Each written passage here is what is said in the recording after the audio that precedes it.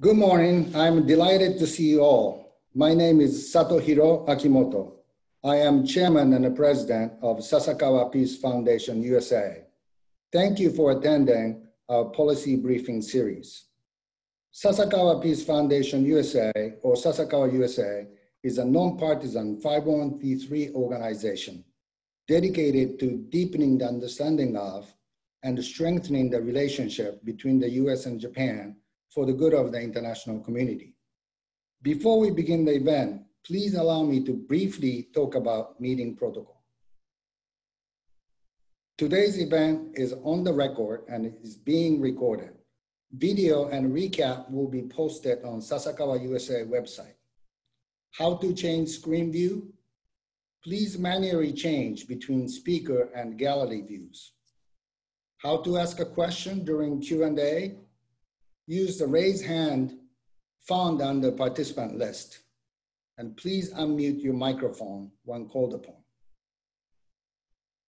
It was a shock to learn that Prime Minister Abe decided to step down for health reasons at the end of the last month. I would like to express my sincere gratitude to Mr. Abe for a long, meaningful, and consequential premiership. Prime Minister Abe was always gracious to Sasakawa Peace Foundation USA, Sasakawa Peace Foundation, Nippon Foundation. He gave a talk at our event in Washington in 2015. Despite his busy schedule, he always finds time to meet with the Congressional Study Group delegation to Japan, which we organize together with Association of Former Member of the Congress. When we visited Japan this February, despite his busy schedule, he spent 45 minutes talking to each individual member of the delegation. I always learn a lot from my mentors and friends in town. Mere 4 days after Mr. Abe announced his intention to step down, Dr. Hamri and Dr. Green had an insightful event at the CSIS. Dr. Hamri said he would be forever grateful for Prime Minister Abe to step forward to carry the flag of progressive Western values, foundational values, when the US was confused and not leading. Mr. Abe, or Prime Minister Abe, is probably the most important prime minister since Prime Minister Shigeru Yoshida in the post-war period. He is a consequential prime minister in several ways. One of his significance was that he talked about values and visions, and many international leaders listened to him actually. I cannot remember any other Japanese prime minister in this respect. In order to do so, Prime Minister Abe must convey his thoughts in words and a logic which the international community can understand. Dr. Taniguchi closely worked with the Prime Minister in this respect. He's an expert of words and logic. We all remember Prime Minister Abe's paper, Asia's Democratic Security Diamond, just before he became Prime Minister for the second time in 2012. We of course all remember Japan is Back speech at the CSIS, which Dr. Green mentioned in his event in 2013. Prime Minister Abe also spoke at the joint meeting of the Congress in 2015. He delivered speeches in Australia, India, and many other places in the world. Last Friday, Prime Minister Abe had dinner outside of family members for the first time in almost 2 months. Mr. Taniguchi, together with Mr. Takao, his interpreter, were among the guests at the table. This is significant because so many high-ranking advisors and friends of Prime Minister Abe visited him during the day to bid farewell, but most of them are 10 minutes, 20 minutes, short meetings. I take it as a sign how important it has been for Prime Minister Abe to express his views and values in the international community. He may think this is his biggest legacy as a Prime Minister. Mr. Taniguchi certainly played a major role in it. Dr. Taniguchi is a special advisor to Prime Minister Shinzo Abe's cabinet. He's also a professor at the Keio University's Graduate School of System Design and Management. He also served as Distinguished Non-Resident Fellow of Sasakawa Peace Foundation, USA. Dr. Taniguchi, floor is yours.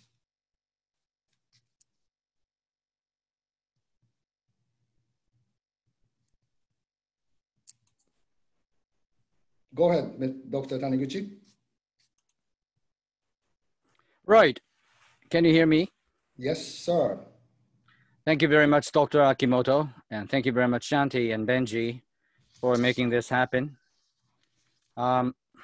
Tomorrow, at about 40 minutes past noon, Shinzo Abe is going to step out, finally, of the Prime Minister's house, Prime Minister's office, the Kante, to end his long term.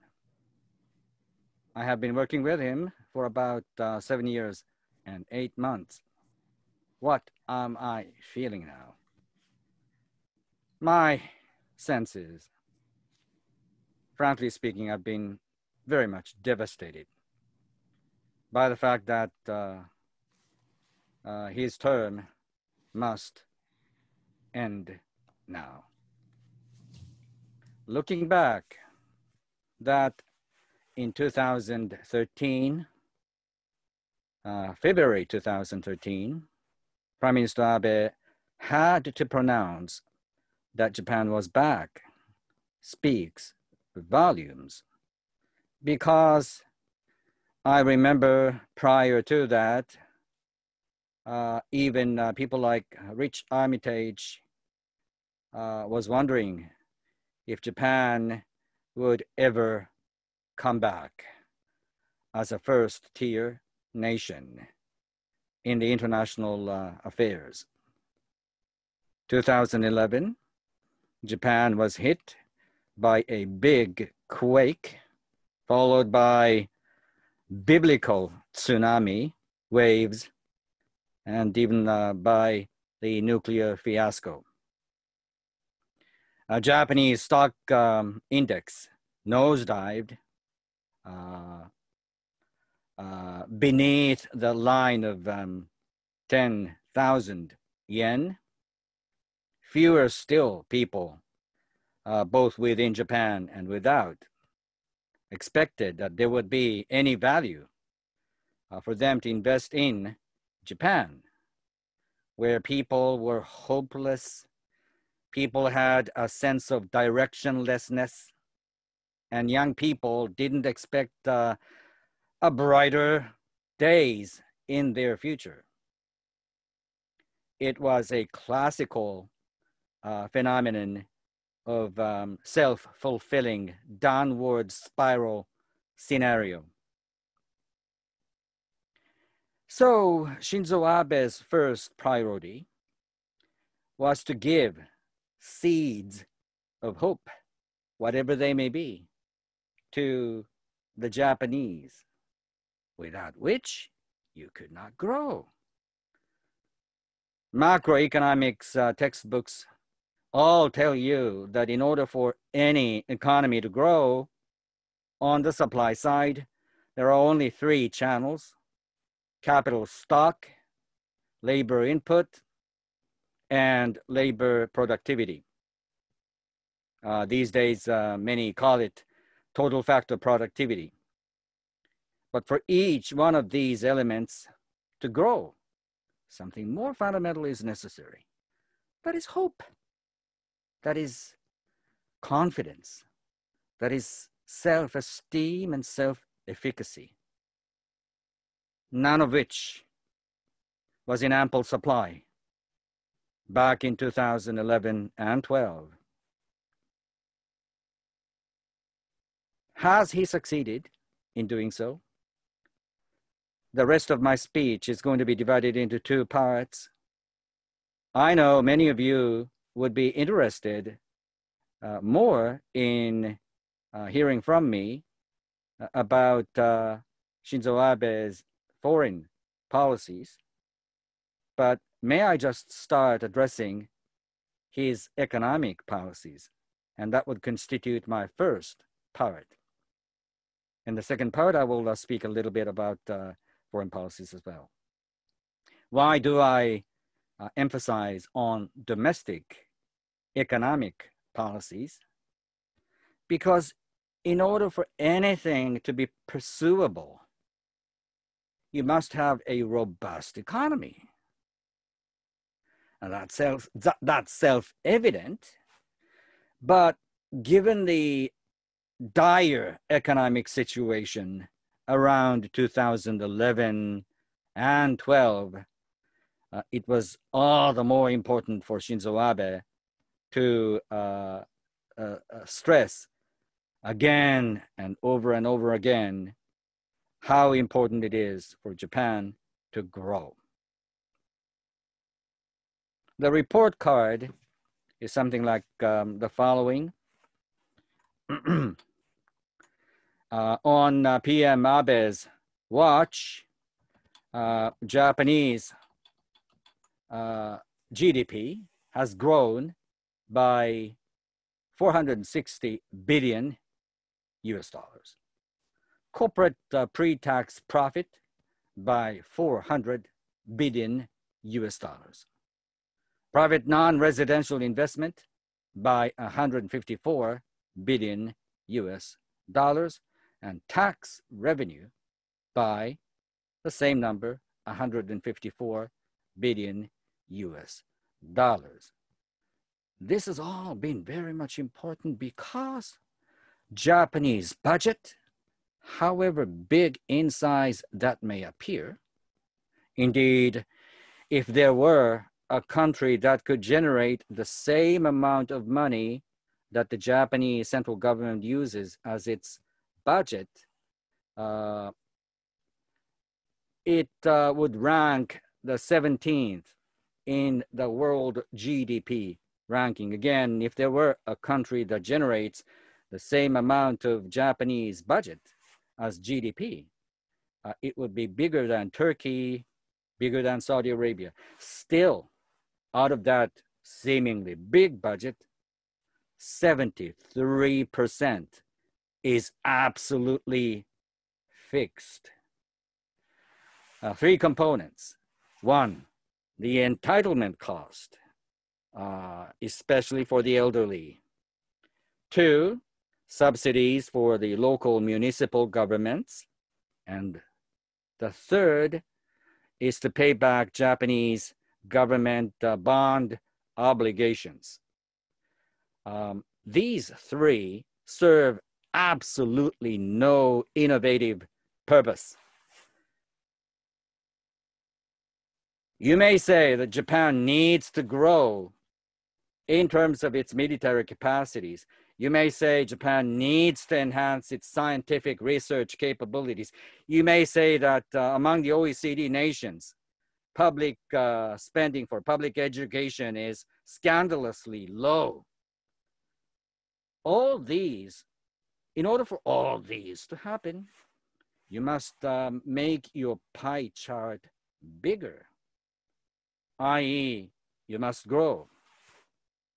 So for Shinzo Abe, since he came back in office December 2012, his economic policies and his pursuit as regards foreign national security policies were both intertwined, inseparable.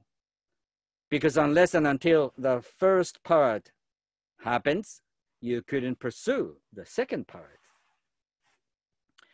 And tax revenue being bigger than it was by 154 billion US dollars, now you could increase, albeit incrementally, the budget allocated to Japanese Coast Guard. Speaking of which, the total budget of Japanese Coast Guard was smaller in amount than the one for Metropolitan Tokyo Fire Department's budget, despite the fact that Japan's EEZ is among the biggest. Japan is the 8th biggest nation in the world as regards its coverage of exclusive economic zone. Nonetheless, Japan's Coast Guard was extremely short of money.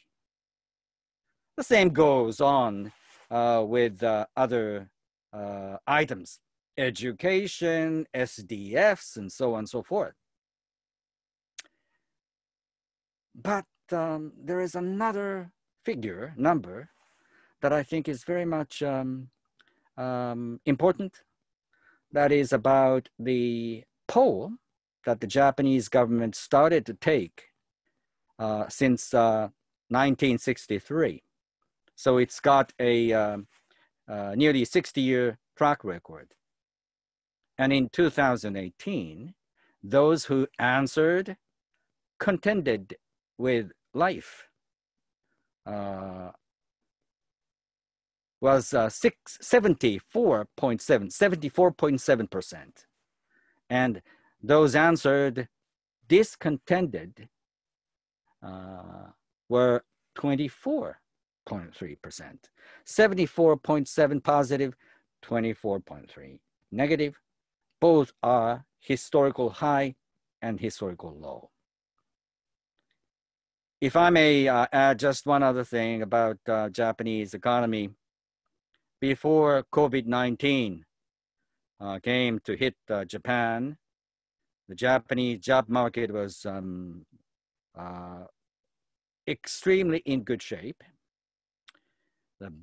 The best news perhaps for the younger generation is, if you look at job-seeking college graduates and job-seeking high school graduates, the number is the same. Out of 100, let's say out of 100 job-seeking college graduates, 98 earned jobs. Out of 100 job-seeking high school graduates, 98 also earned jobs. Coupled with the fact that the Japanese college tuition is still relatively affordable, there has never been Bernie Sanders phenomenon or Jeremy Corbyn phenomenon among the young. And may I say, the younger you go, the generation table, the more you found who were supportive of Shinzo Abe.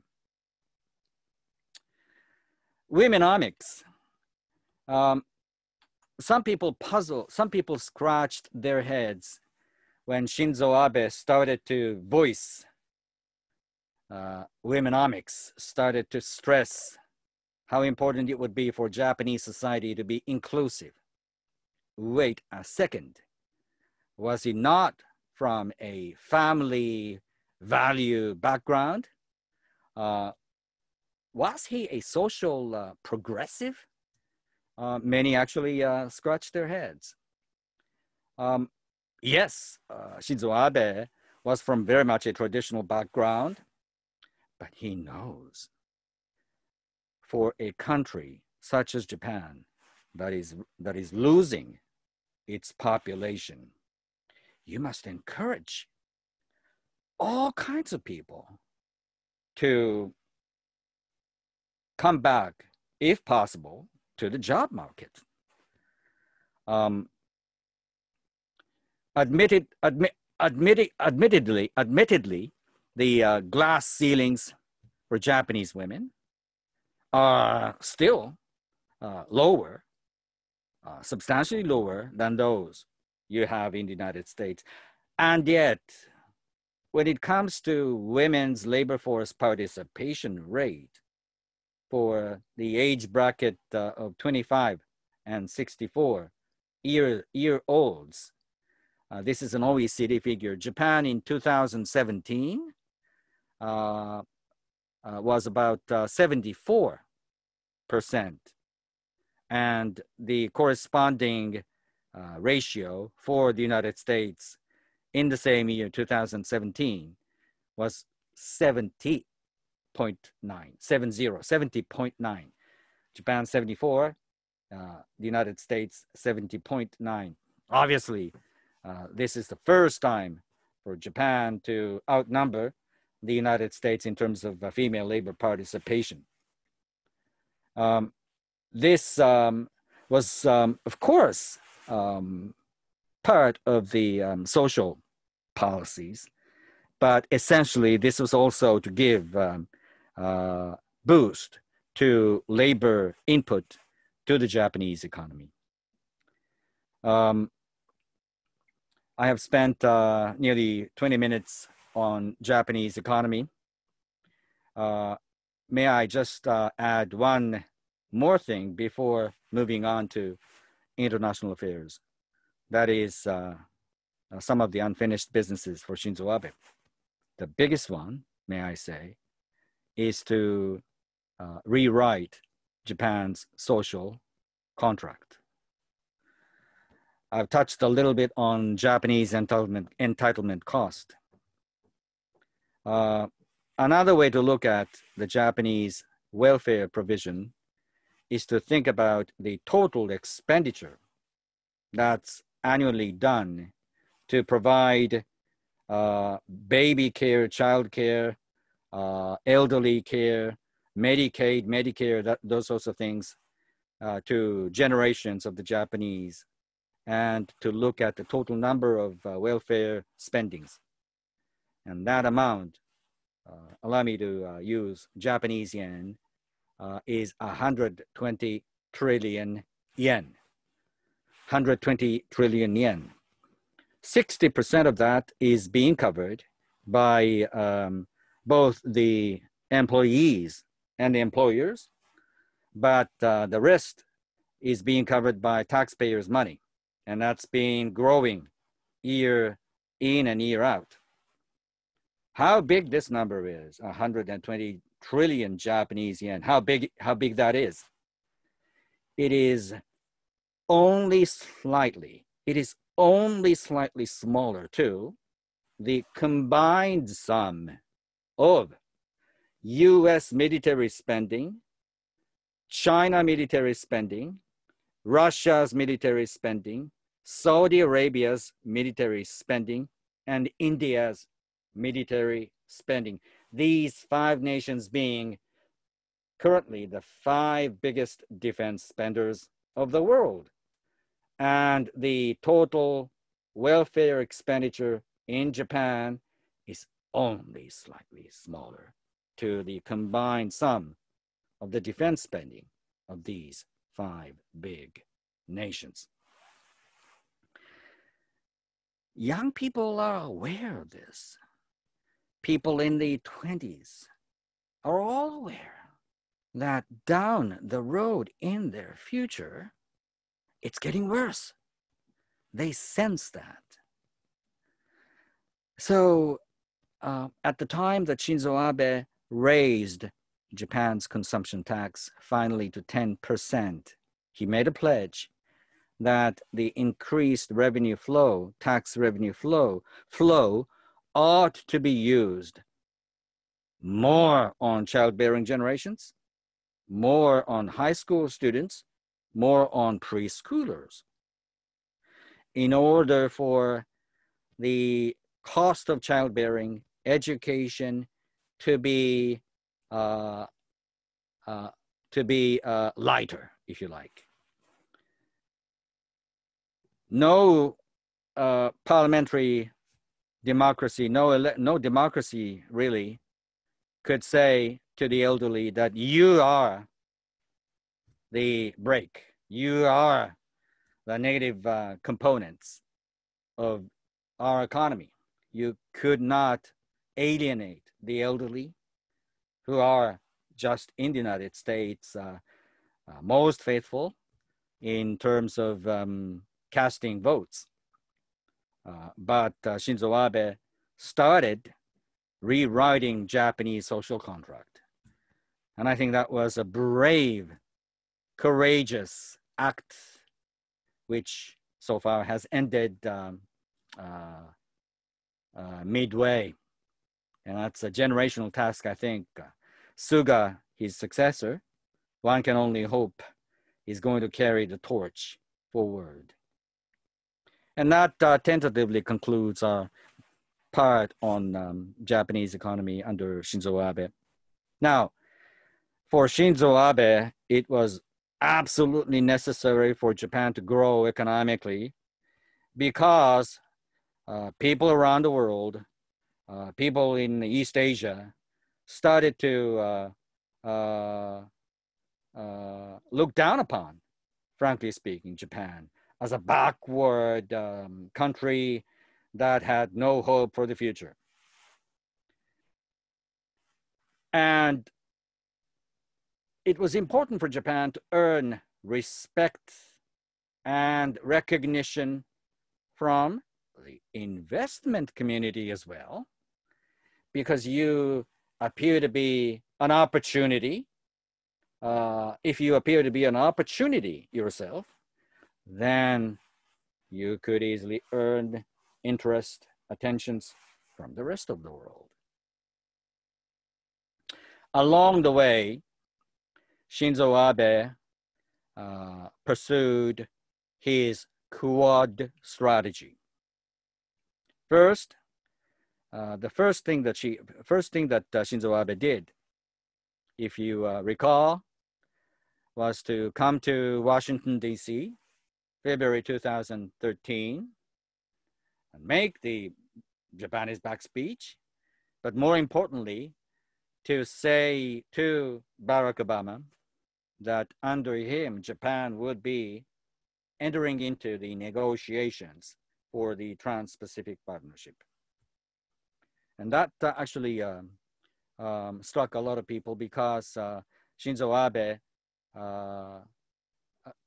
it was well known that in July that year, 2013, Shinzo Abe would have to face an ultimate test, that is the upper house elections. Something very much interesting ensued after his pronouncement that Japan would be entering into the negotiations process. Agricultural lobby, agro-lobby, centering around Japanese agricultural cooperatives, lost their clout. They're there still as an entity to help support farmers or to provide finance, both to the farmers and to the city dwellers. They are there operating those sorts of things. But as a political entity, one of the things that's been very much remarkable in my eyes is that Japanese agricultural cooperatives have lost their political influence. And that's a chance, if you like, result that Shinzo Abe showed his determination to bring Japan into the TPP framework. Also, as the first big economic partnership agreement with a agricultural-centric country, Japan forged an EPA with Australia. So to enrich Australia-Japan relationship helped two purposes to be fulfilled. Number one, to help enrich economic relationships. At the time when more and more Australian farmers and dairy farmers and even industrialists started to shift their attentions entirely from Japan to China. The EPA with Australia helped bring that shifted attention back to Japan. And also, when Barack Obama openly said the United States would cease to be the world's policeman, it was imperative for the US's alliance partners, such as Australia and Japan, to help build the security framework together. Therein came this branding exercise of Indo-Pacific concept that Shinzo Abe first touched on when he addressed the joint house of the Indian Parliament under the title of Confluence of the Two Seas. And then TPP materialized. Barack Obama, Shinzo Abe relationship was shaky at the beginning, but luck had it because Japan had a most effective envoy of Barack Obama, Caroline Kennedy, and she, hers is a rare talent, if I may say so, in terms of freely ringing up anyone on both ends of the Pennsylvania Avenue. She paved the way for Prime Minister Abe to finally stand on the podium addressing the joint house of the US Congress. And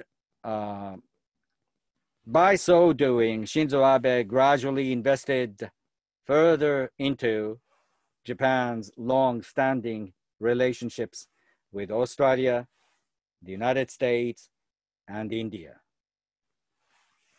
under the concept of free and open Indo-Pacific vision. And in order for Japan to stand taller in the age that your gigantic neighbor is wishing to rewrite some of the rules and norms long accepted by the international community, you must wave your banner. You must wave your banner that you are a long-standing democracy. And long story short, you could say that his poster is now being well received by an amazingly big number of international leaders. Immediately after the United Nations General Assembly last year, we flew, Prime Minister Abe and others, including myself, flew to Brussels. And there, Shinzo Abe, with the EU leaders, forged two documents. One was EU-Japan Economic Partnership Agreement, arguably the biggest in terms of coverage ever forged among industrialized democratic economies. There was a political document attached to the Economic Partnership Agreement, and it was called EU-Japan Strategic Partnership Agreement. And Shinzo Abe gave a speech about these two deals, but with a stress put more on the Strategic Partnership Agreement, and articulated that it would have to be democratic countries that ought to write laws, rules for the century to come. It would be almost as if Europe and Japan would be the central pillars to sustain the international regime. While listening to Shinzo Abe addressing the EU officials, I thought that Japan has come pretty much a long way. Finally, Shinzo Abe is the one among very few international leaders that has forged very good relationships with both Barack Obama and Donald J. Trump. I know that Donald J. Trump gave a phone call to Shinzo Abe on the 31st of August, and it was very much an emotional conversation. He said that the phone conversation was a good one, but it was a sad one. You and I have built special relationships. He stressed those points again and again. For Shinzo Abe, it was all clear that for any Japanese prime minister, it is the first and the second and the third most important thing to have and maintain the best possible personal rapport, relationship with the POTUS of the day. That's what Shinzo Abe did. One can only hope that Mr. Suga, despite his relative inexperiences in foreign affairs, would nonetheless do as good a job as Shinzo Abe has done in maintaining good relationship with the President of the United States, be it Donald J. Trump Mark II or Joe Biden. Well, it's been 40 minutes, and I will stop here. I have not covered many other areas, and I would be happy to answer whatever questions you might wish to pose. So I will stop here. Dr. Akimoto, thank you. Well, thank you very much, Dr. Taniguchi, for insightful talk. Only a person like you who had worked with Prime Minister Abe closely can make. If I may, I'd like to exercise the prerogative of a moderator and ask you a first question. Oftentimes, people say or talk as if Prime Minister Abe is retiring from public service. But he himself said that he's going to work for the country as a lawmaker in a press conference where he announced his intention to step down. Mr. Suga has been saying all the right things, that he's going to carry on the mission of Prime Minister Abe and possibly seek Prime Minister Abe's guidance as he moved forward. What are the possible domestic as well as international roles that Prime Minister Abe may play from now on? He's still young, and he has tons of experiences on domestic issues and the foreign issues. And there is a consensus among the high level of LDP that only Prime Minister Abe can handle the relationship with President Donald Trump. We don't know the result of the election, but what's in for Prime Minister Abe in the future?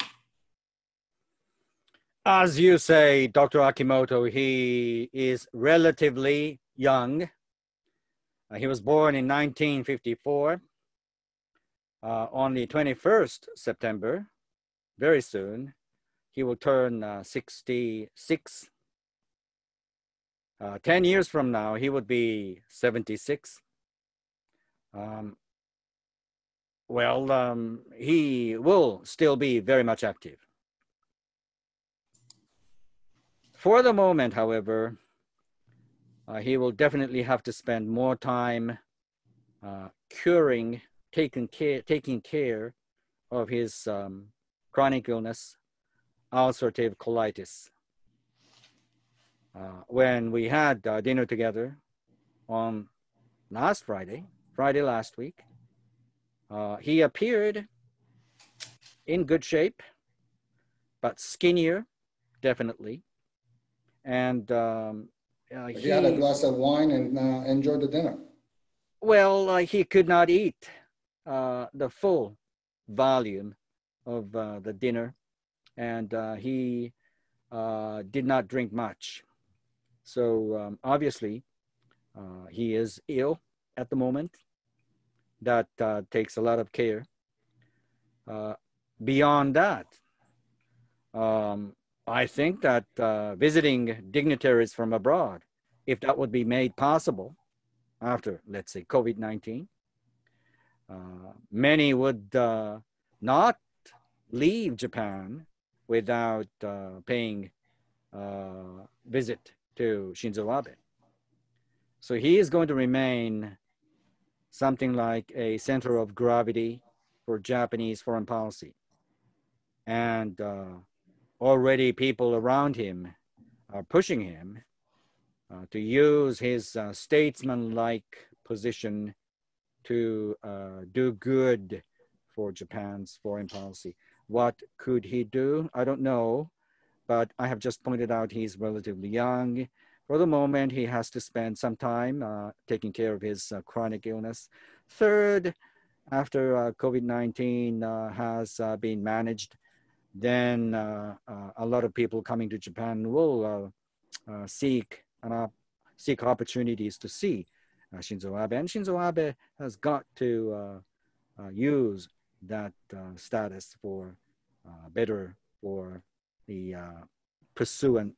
for the pursuit of Japanese national interest. Thank you very much. A Congressional Study Group of Japan certainly would like to see Mr. Abe in the next trip to Tokyo. I would like to return to Ambassador Melan Vervier. You had a question earlier. Go ahead now, Ambassador Vervier. Thank you, Dr. Taniguchi, for your enlightening presentation.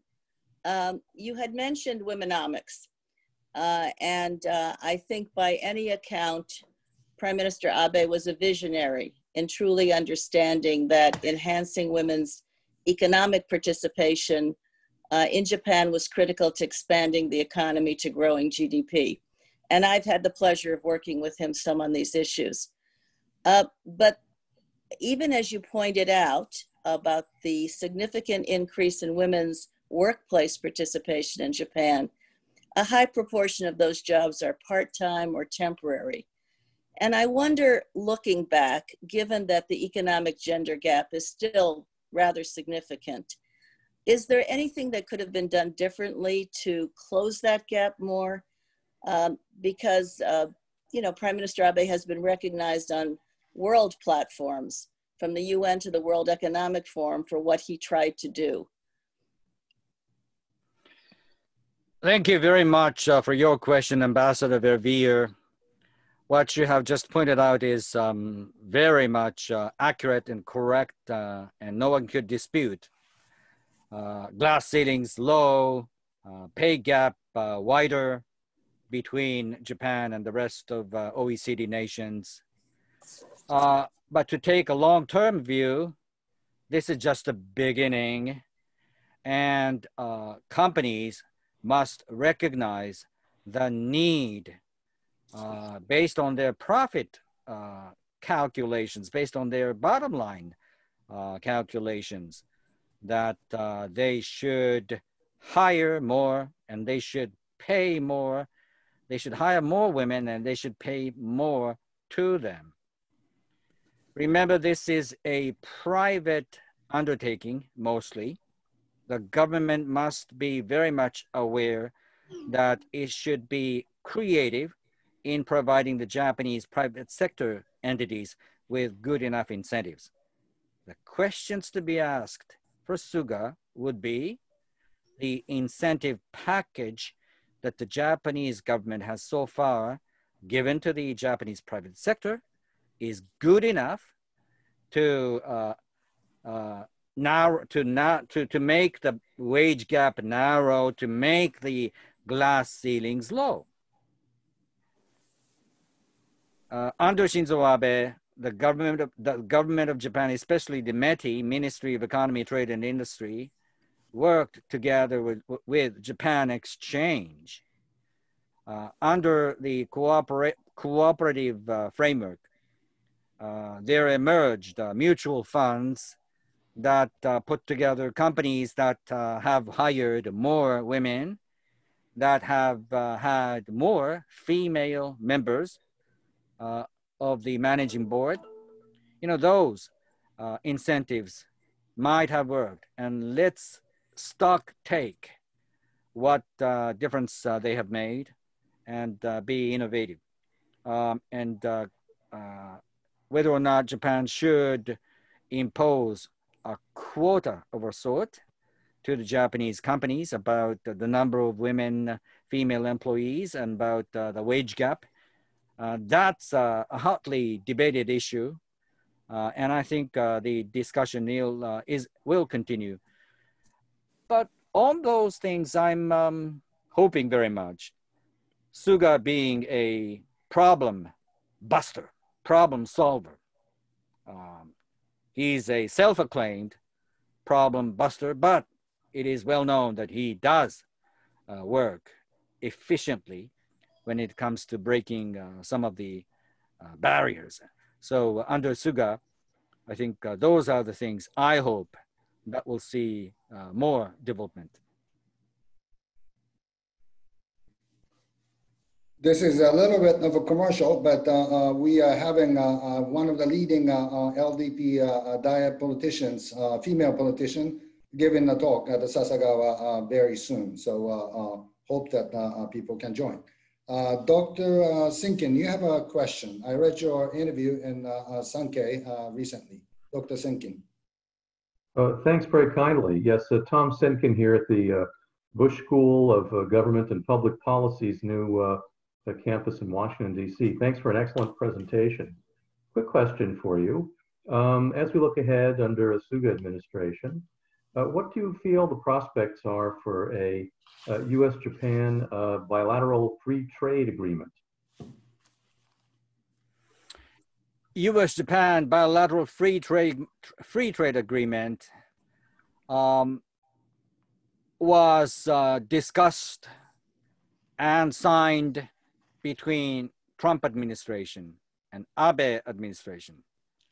There are areas still remaining addressed, but I don't think we should be any way negative about the prospect. After all, Japan 2020 is substantially different from Japan 1985, if you like. Japan is now, by accident, may I say, an accidental torch bearer of liberal, open trading regime of the world. Japan pushed the Trans-Pacific Partnership Agreement forward, and that was well appreciated by the EU leadership, which again paved the way for the EU-Japan Economic Partnership Agreement. Of late, the UK-Japan Free Trade Pact Economic Partnership Agreement, the negotiation of which has reached its framework agreement, and soon the UK and Japan will sign the deal.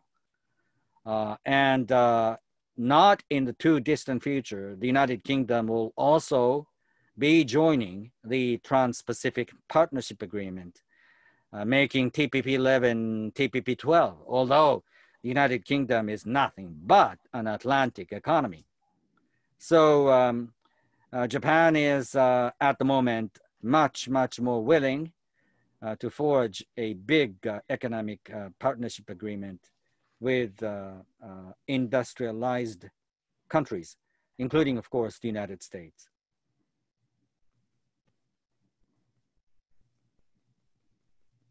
Thank you very much.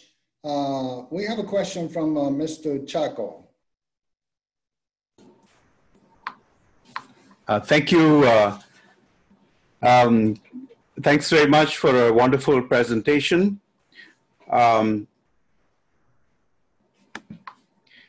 It's a very comprehensive one.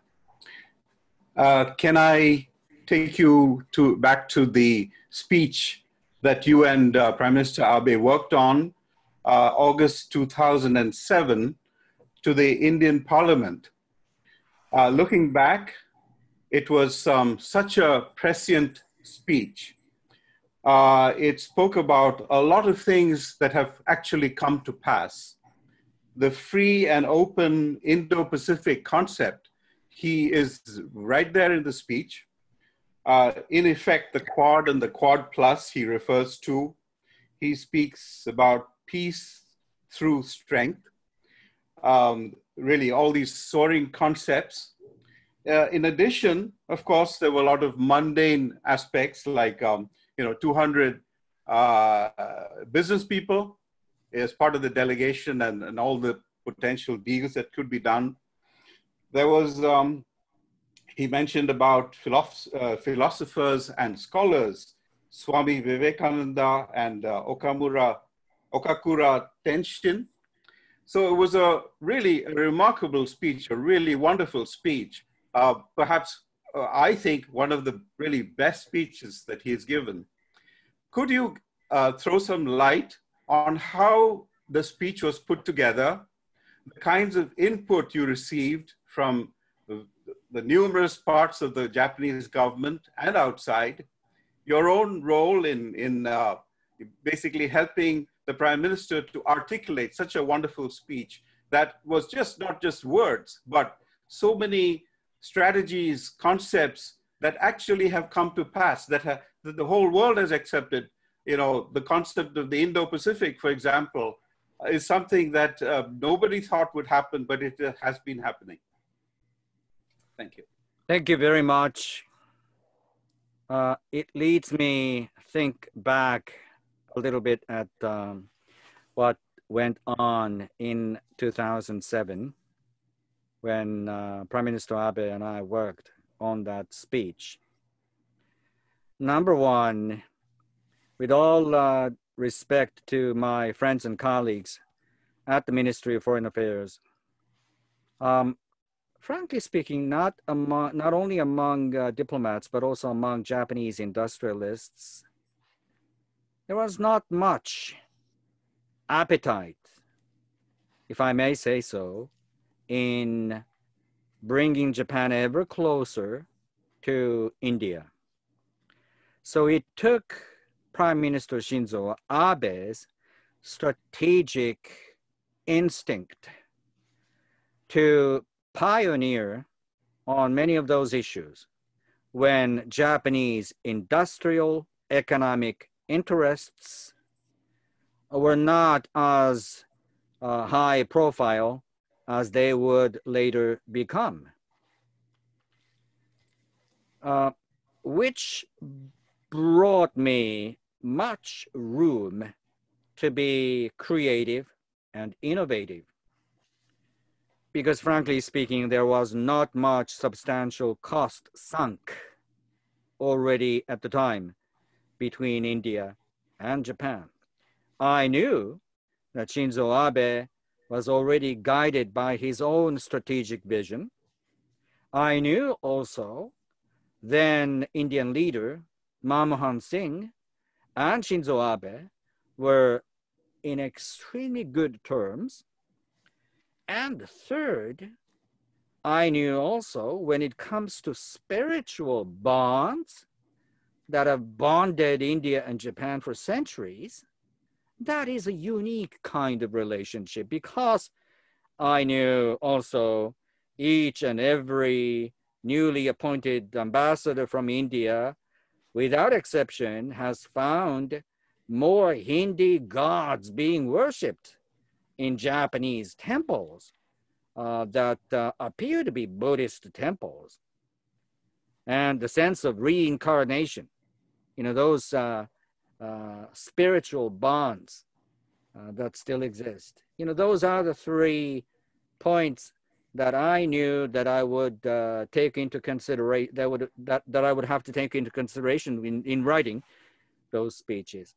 By the way, well, it came from my pen, I admit it, but Peggy Noonan would not say that boys of Point du Hoc the speech Ronald Reagan gave on the Normandy Day, D-Day, was hers. You know, it's not her intellectual property. It does not belong to Peggy Noonan's intellectual property. And the same goes with my case. That's it. Thank you. Thank you. Very much.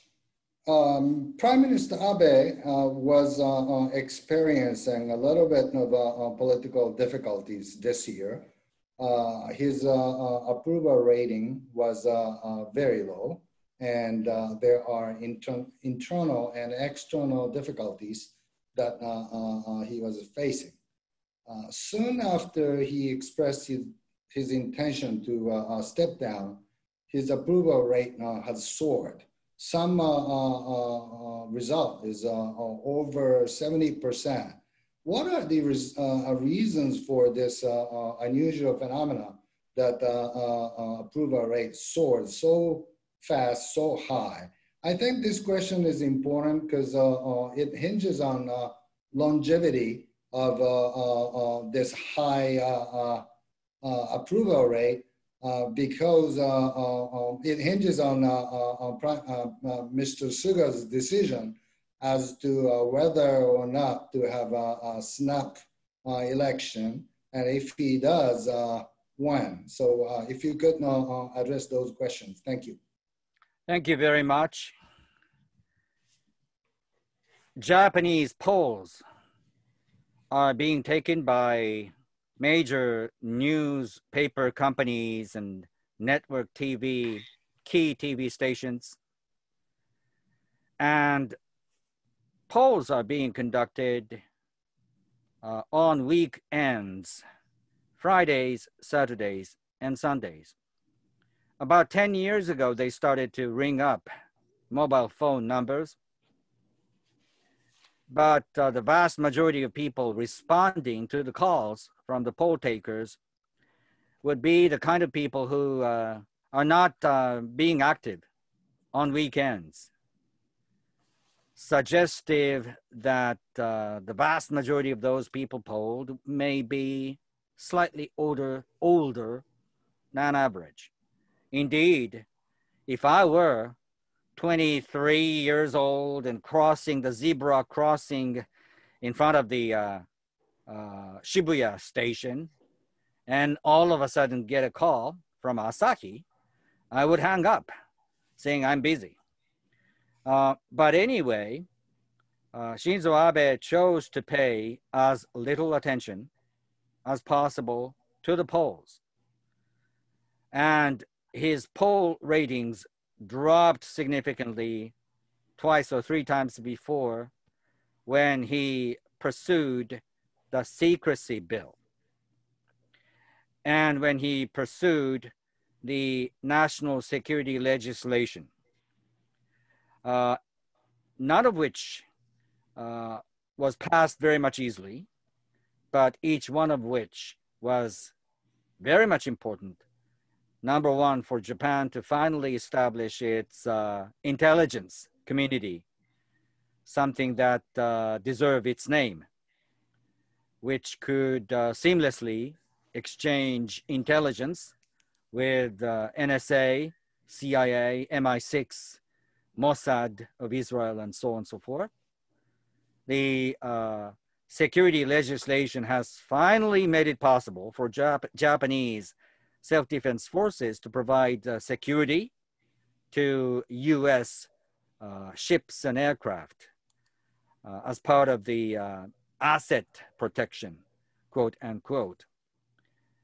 So this is not the first time for Shinzo Abe to experience the nosediving of poll ratings.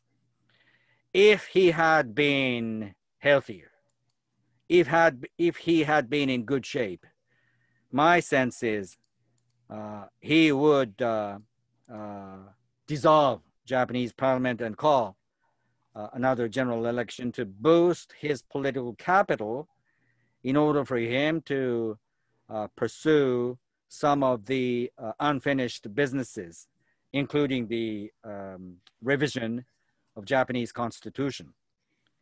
And yet COVID-19 made it practically impossible for major polls to take place. And second, people in Japan, despite the fact that Japan's death toll number still hovers around 1,400, have been rather unkind to the undertakings done by the Japanese government. But looking back, I would imagine that more people have come to realize that the long reign of Shinzo Abe has produced some tangible results both within Japan and especially when it comes to Japan's external relationships. And I could say even the notoriously Abe hater newspaper of Asahi carried a result of the polls that showed, as Dr. Akimoto mentioned, as much as 70% of people responded positively to Shinzo Abe. Will Mr. Suga take advantage of Prime Minister's popularity, surf the wave to call general elections in the near future? Well, that's one of the things that many people are speculating on. But Suga's been vocal both in words and in his body language that it is not an opportune time for him to dissolve the parliament and call general elections because gathering of people in massive scale could still entail clusters of COVID-19.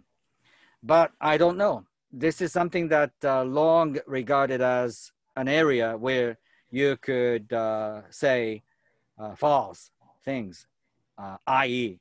make a lie.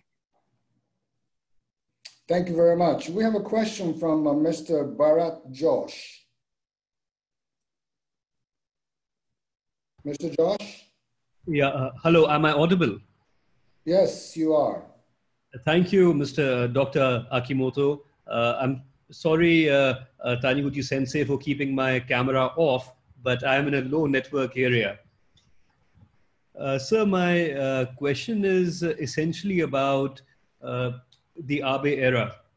And in India, you know, Professor Taniguchi very well, the sheer popularity of Abe-san the person. And as we look back at the Abe era, as it's already being called, will the India-Japan bilateral be seen post and pre-Abe? So in some ways, the question is the Modi-Abe friendship, is this period going to be remembered as the golden period in the bilateral, or are greater heights yet to come? A related question, sir, is with all of the changes in the region right now, very much in no small part driven by Abe-san, were things like the Quad and the Indo-Pacific, of course, which have gone from strength to strength. And from the Indian perspective, this will certainly strengthen. But some other frameworks like the RCEP, at least from the Indian perspective, may not really work out as we had hoped. What is your perspective, sir, with the big change of the leadership in Japan, both for the region and for the bilateral? What could we perhaps expect? Thank you. Frankly speaking, the amity between Modi and Abe is unique, and no one could actually replace with Abe when it comes to his strong relationship with Modi. In that sense, I am inclined to say yes to you that Modi-Abe era was the golden era of India-Japan relationship. That said, it is almost self-evident that for the future, Japan will need India even more than it does now. Why? Because the eastern coast of the African continent is a playground where great game is being conducted among many players, notably China. And remember, Mozambique is extremely well endowed with its natural resources. So, as everyone says, Indian Ocean is going to be the industrial corridor highway for the decades to come. And that would influence the Quad nations of the United States, Japan, Australia, China as well.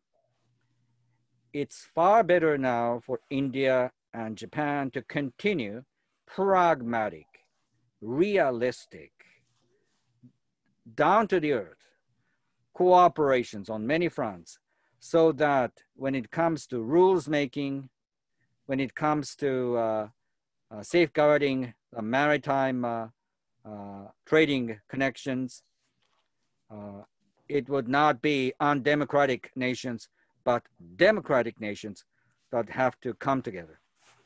So my sense is the golden period of India-Japan relationship forged uniquely by two individuals may not continue as is, but the importance of India-Japan relationship is going to gain even more salience in the future. Thank you. Mr. Dani Hakim, go ahead. Hello, Professor Taniguchi. I have a question from Israel. Given the historic moment today with the signing of the peace agreement between United Arab Emirates and Israel, and Japan's commitment to promoting peace in the Middle East, using their positive relationship with the Palestinian Authority and Iran, do you think that Mr. Suga, with his reputation as a pragmatic problem fixer, will have a role in promoting peace in the Middle East? And do you think that the Tokyo Olympics is an opportunity to push this cause? Well, if I may say a little bit to the audience, Mr. Hakim is been heading his own attempt of bringing the Palestinian kids and Israeli kids together under Budo, such as judo, karate, and so on and so forth. I've been aware of that attempt. Now, Suga is faced with a learning curve of a sort. He's not a person who has been well-versed in issues such as those in the Middle East. And he needs a substantial amount of homework to catch up with the reality. The good news, though, is that he's been surrounded by extremely well-talented, experienced, sure hands from the Ministry of Foreign Affairs and from other sources. So he will very much quickly catch up with what Japan has done in the Middle East and in the context of Palestinian-Israeli conflict.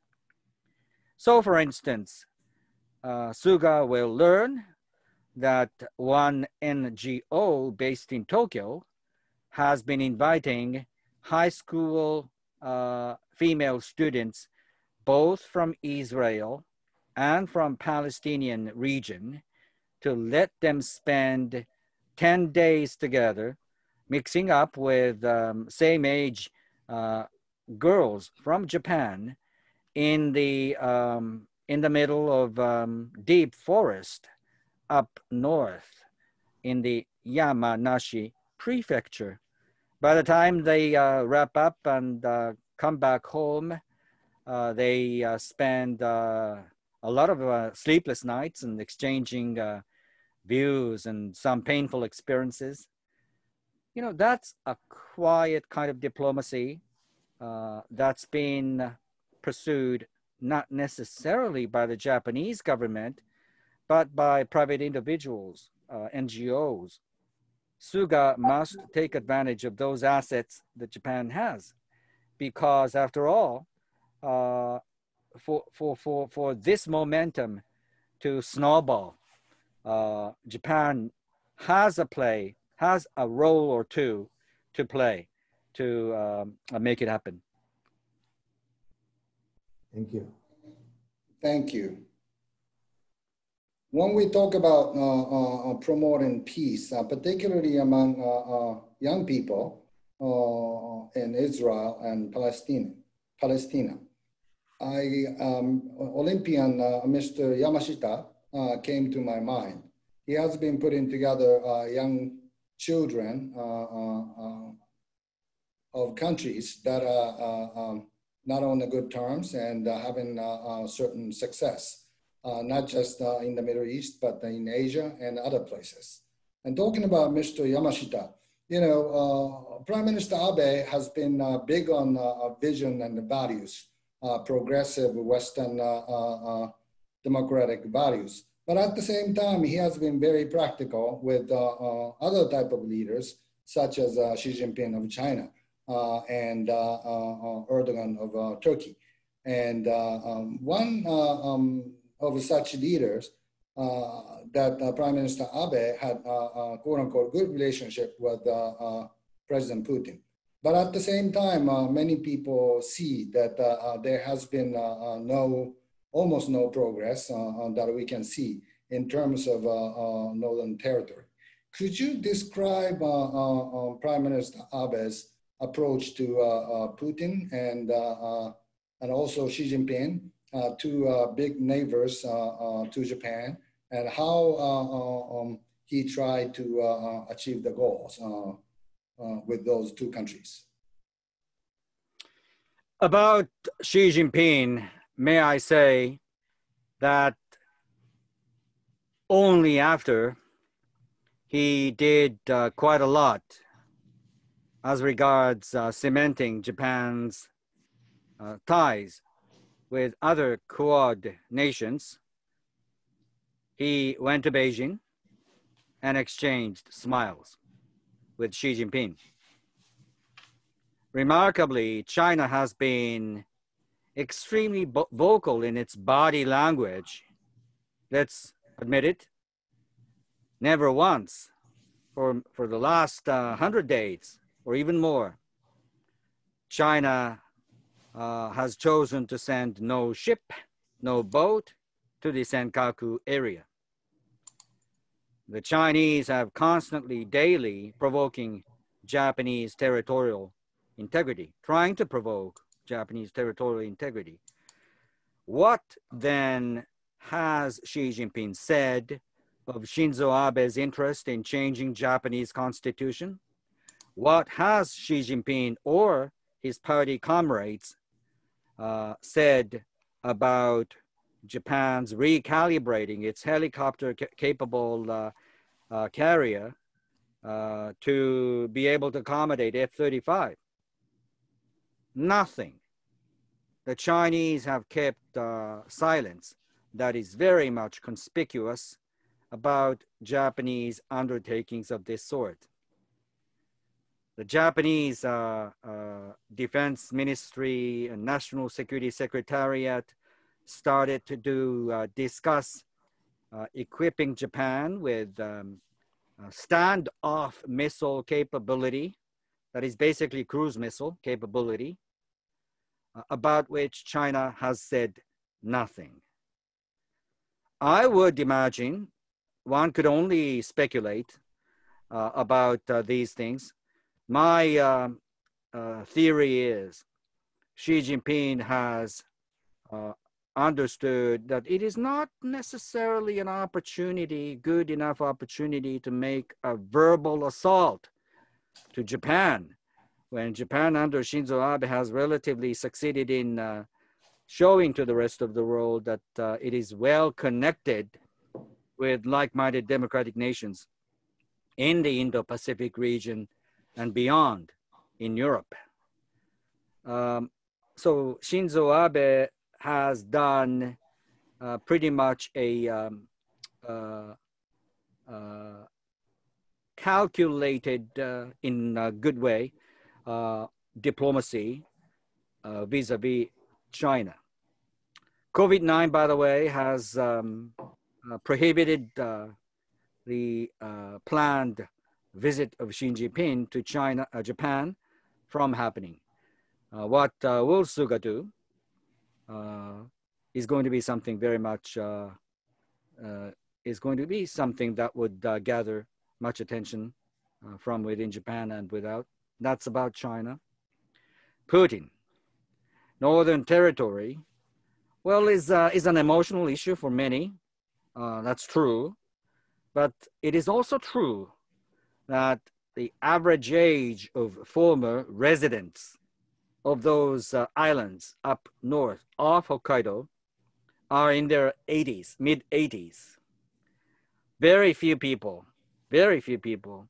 would say that they would be interested in coming back home and live in those islands. Their strong hope is that they would like to visit their ancestors' tomb places at their own will as frequently as possible. For Mr. Abe, the water areas around those islands will bear even more importance in the future when the Arctic navigation route is going to be even more commercially viable. The seas around those islands might end up becoming another area for great power rivalry. Japan needs to build its position in those areas. And I think that's what has driven Shinzo Abe to try hard to forge a peace treaty with Russia and thereby bringing back administrative rights and sovereignty from those islands. And Vladimir Putin figured that it was also an opportune time for this to be made possible. During and throughout 28 bilateral meetings that Shinzo Abe had with Vladimir Putin, and during those many tete-a-tete meetings they had, the mantra they shared went something like the following: if not now, when? If not you and I, who else? And that much being the shared commitment between Putin and Abe, and yet we all know that it's gone nowhere. The Japanese aid package given to Russia, by the way, involved actually zero amount of taxpayers' money. So the damage was not so much significant. But I know that Shinzo Abe took a sigh of disappointment looking at the fact that no tangible result came about after all these years of his personal commitment. Thank you very much. Mr. Taniguchi, you have a final word, and I would like to, I would appreciate it if you could touch upon the most memorable moment that you had with Prime Minister Abe in your close professional, personal association with him. So thank you. It's been extremely fulfilling 7 years and 8 months for me. It's been taxing, for sure, because in order for you to be able to write speeches for you're prime minister, you have to be able to spend many, many sleepless nights, which I did willingly. Why? Because I knew that he is very much committed in lifting Japan's place higher in the world. The most rewarding moment, needless to say, came when I was watching Shinzo Abe addressing the members of the Joint House of the US Congress, ending his speech by referring to his favorite tune, "You Got a Friend," and given a description to the US-Japan alliance that the alliance must be an alliance of hope. At that moment, I thought the US-Japan Security Pact, when it was first forged between Roosevelt and Yoshida, that was about the end of the Second World War and about preparation for the Cold War. When Mr. Abe's grandfather, Kishi, forged another pact, it was all about Cold War. The US-Japan Security Alliance lost its direction tentatively, as we all remember, in the late 1990s and early 2000s. And watching Kishi addressing the Joint House, I thought now the US-Japan Security Alliance has gained another brand new direction for the future. He shifted the narrative of the US-Japan Security Alliance from the one looking backward to the one looking forward. That was the moment, Dr. Akimoto, that I felt most rewarding. Yes, thank you. Well, thank you very much. Thank you very much for spending lots of time. It's late in Tokyo, and you must be exhausted. Good luck with your private sector life. I'm sure that you have many roles to play in the future as well. I know all the participants are extremely busy people, and there are lots of other events, activities happening in Washington in your life. So I'd like to thank you all for tuning in and making this event worthwhile. And I really appreciate it. As I mentioned during the event, we are inviting a leading female politician very soon, and you will receive invitations. So thank you very much for tuning in, and have a good day. Bye-bye. Thank you very much. Thank you for having me. Bye-bye.